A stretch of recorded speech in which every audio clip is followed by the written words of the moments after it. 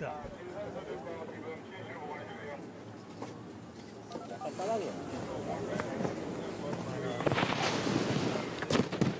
Andrew Genge. Canada against Canada. One thing I can assure you is one Canadian will make it through to the next round. The other assurance is one won't. Oh, nice. Minard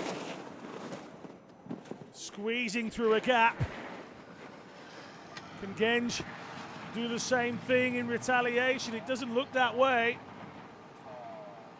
Minard was 4th in qualification. Genge was down in 13th. Nothing's won on paper, but the suggestion was always that Curt was quicker. And he's starting to move away from his compatriot.